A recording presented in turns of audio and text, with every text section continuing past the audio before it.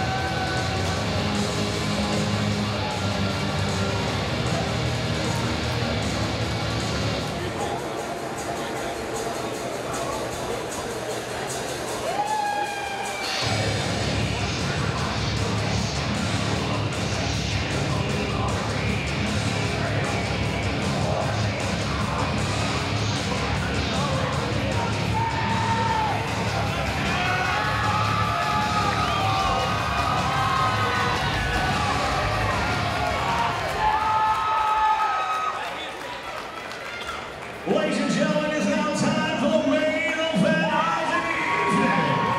This fight is scheduled for 3 5-minute rounds in the Trillium lightweight division and is brought to you by Zebromats, Shakopee, Minnesota. Are you ready for?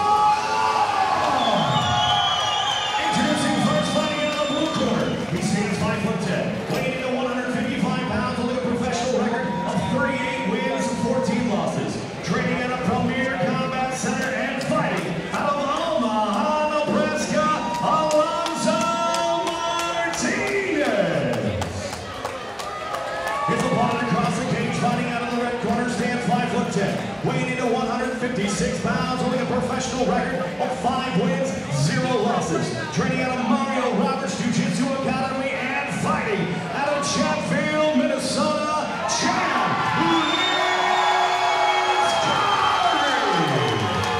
Cage Chaos 6, Canterbury Park, Shakopee, Minnesota. We are up to the main event. I am Ben Fearson, joined by Dan Moret. This is it. This is the main event. If you're not pumped, get a life. Chad Curry versus Alonzo Martinez. Chad Curry in the black trunks, Alonzo Martinez in the black tights. This is about as good a main event as you are going to get in this state. Alonzo Martinez, if you don't know who he is, he's beaten 5 UFC vets. Not fought 5, beaten 5. If you don't know who Chad Curry is, he's arguably the best prospect we've got in this state. Uber athlete, good wrestler, trained with Mario Roberto.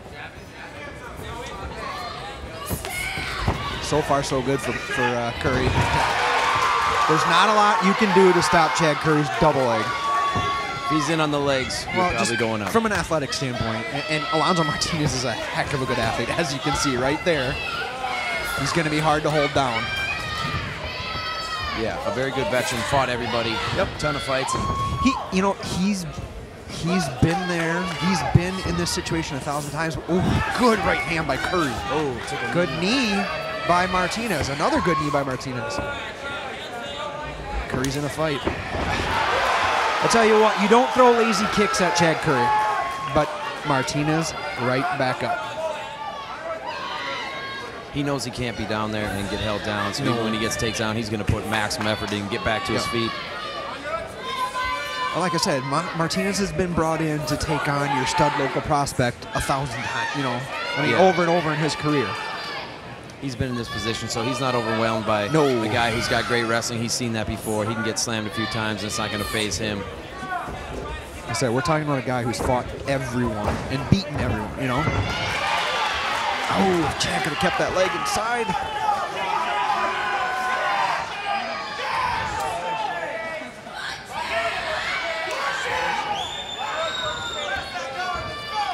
I mean, Dan, if you're fighting Chad Curry, what's your game plan? I mean, how do you beat that guy? It's footwork, and you got to try to frustrate him and pick him apart from the outside move. And obviously, he's going to come in. He's going to shoot hard. Try to time a knee. Alonzo hit him with one earlier. It's in the clinch. If you can catch one coming in, try to land something. You know, obviously, Chad's been running through guys. We haven't seen his chin really tested in fights yet. So that's, I mean, obviously, what you got to do is see, can the guy take a shot? Obviously, he can wrestle. He can take guys down. He can pound guys out there, and he's got good jiu-jitsu, so he can finish guys there. Can he stand on the feet and take shots?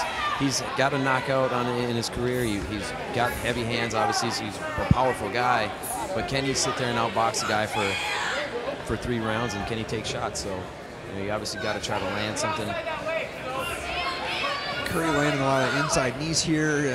One of them looked close to being a groin shot. Martinez asked for it. Ryder said no. Another good knee to the body by Curry. Now Curry up against the cage, not a spot where he is very often. I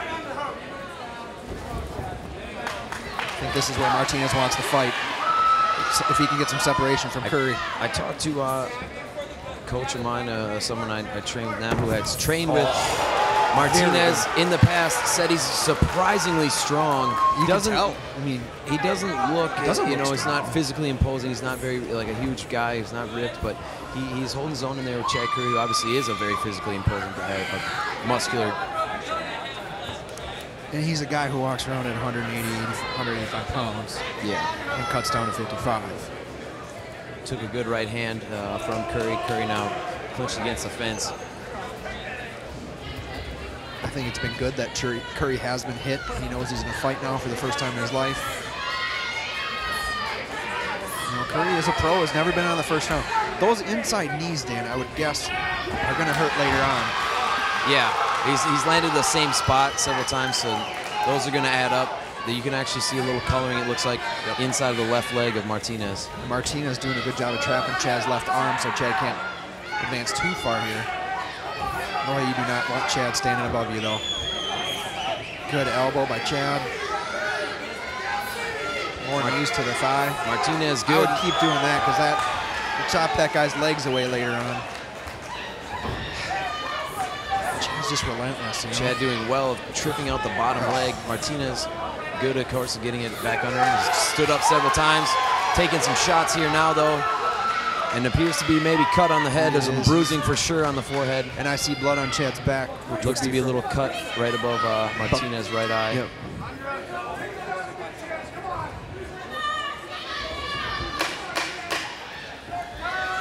Tell you what, though, Martinez isn't going anywhere. No, even with the cut, he's not discouraged. Again, he's been in there with everybody. He's been hurt. He's seen it all. Like I said, Curry is just relentless, though. It's a pretty good cut. It's not in a great spot. Now, if you're Martinez's corner, what are you saying, Dan? Well, we got to keep getting up. We can't let him land the shots there on the ground. And then we got to try to hit him on the feet. We got to be a little more active on the feet. Obviously, be careful and let's not throw the lazy kicks. And don't get reckless and get taken down. But we got to land stuff on the feet and score on the feet because Chad's proven that he can take you down. So if you're going to get taken down, you got to score enough on the feet to kind of negate that and hopefully land something big enough to rock him and try to put him away. I was a little worried over on the cage here that Chad's knee buckled. He stepped backwards and stepped on that base of the cage.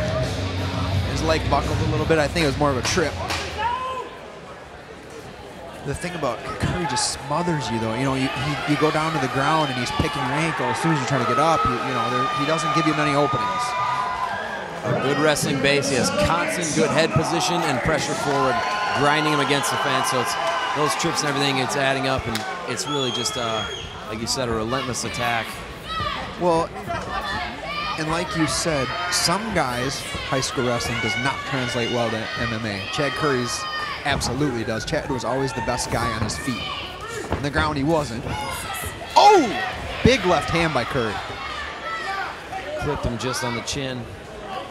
Curry's just got the power takedowns that translate well. Some guys are slick wrestlers. Right. You know, low singles and things like that don't translate well to MMA, but guys who can power double and guys who can hold people down are the kind of wrestlers that translate through. A big takedown there. Got a little bit greedy, maybe trying to slide that knee mount over because too close to the fence. Martinez, obviously aware of his position, hips off the fence and is back to his feet. But again, you look at Martinez, that push off the cage probably gets him away from how many fighters? You're up and out against how many guys, but Curry's just right back on you. Yeah, he got up, but he didn't get very far. Back in again, you see Curry with a great head position, grinding in, and especially knowing that the guy's got a cut. You keep your hairline right on that cut. Try to keep grinding that thing open.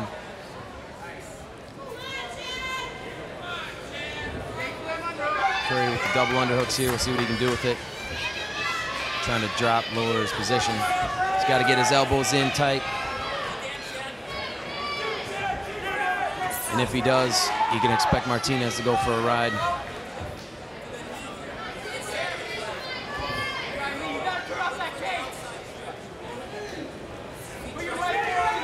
You know, I think there's going to come a point here soon where you got to say you really want Curry to finish, because Martinez, every second he's still alive in this fight, he's still alive. He's not going anywhere. A very dangerous guy, and he's well-rounded. He's got the strikes to put guys away on the feet, and he's got submissions to catch you on the back. So you cannot be lazy for 1 second in a 15-minute fight.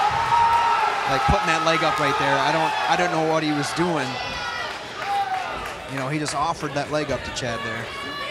Now Chad trying to get to the back, but he's just kind of isolated that arm, which opens up the strikes. He's slowly working into a mount here. He's just kind of pressure forward. This half guard mount kind of position there can land some good strikes. Trying to trap the arm behind the head here. Going to get slam him again, isn't he? Yeah, if he can pin that arm good enough, he can get some good strikes off again. Martinez frees it, if only for a second. I just think the best word is smothering. The pressure is never not there. And trying to headlock Curry. How are you going to get that against Chad Curry? That's a desperation move. Head arm triangle here. Curry's got it. He's got the against strength the to cage. do it. Yeah, he's going to be able to slide out. If he can get the hips to the side, it's for sure done. He's about to tap, isn't he? If he could. What? Wow. He did thumbs up. That was. He did thumbs up, sir. Oh no. The most. He did a thumbs up there. Terrible. I think that's really bad, and that's going to be one that you're going to have to protest. Yeah. That was clearly a thumbs up. That one will be mired in controversy, I'll tell you. Man.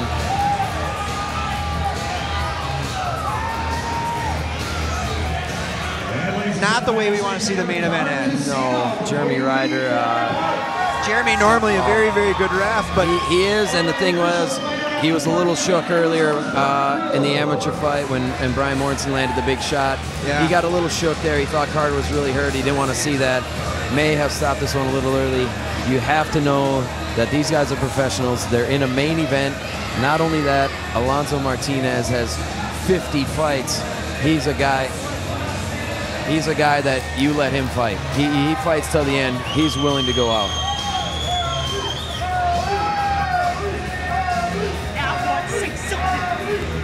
I'd say the guy didn't tap out you like this.